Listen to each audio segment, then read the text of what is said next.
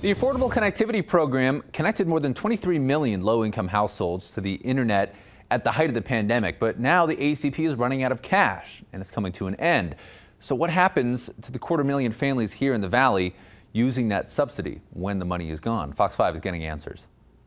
Our need for connectivity is undeniable, especially in homes with children. During the pandemic, students nationwide fell behind simply because their homes had no internet. The White House responded by including more than $14 billion for internet subsidies in its bipartisan infrastructure law. They wanted to make sure that everybody had access to the internet because the internet has become so essential.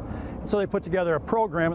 ACP provided qualifying families with free or low-cost internet for the last 2.5 years. And then they decreased the price to basically zero, because with the $30 a month low-income programs offered by the ISPs, the internet service providers, and then plus the $30 subsidy, it was free internet for folks who qualified for the program.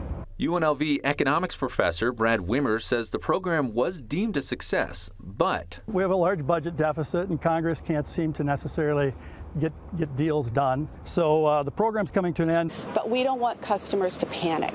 Stephanie Stallworth is the public affairs director for Cox Communications. She says disconnections won't happen overnight. So the month of April will mark the last month that ACP customers will see their full benefit, their full $30 credit. After that, the federal government has told us there's going to be enough money in the coffers to provide a smaller, a reduced amount in the month of May. After that, it may not be free, but staying connected will be affordable for most families. For families, low-income families who have at least one child in K through 12 in a program that is subsidized through the federal government, whether it be the free or reduced lunch program or SNAP or even federal pension, then they would qualify for a Connect to Compete program, which is only $9.95 a month. All they have to do is call the Cox offices or go into a Cox retail store, and we will explain it very easily how it's going to impact them.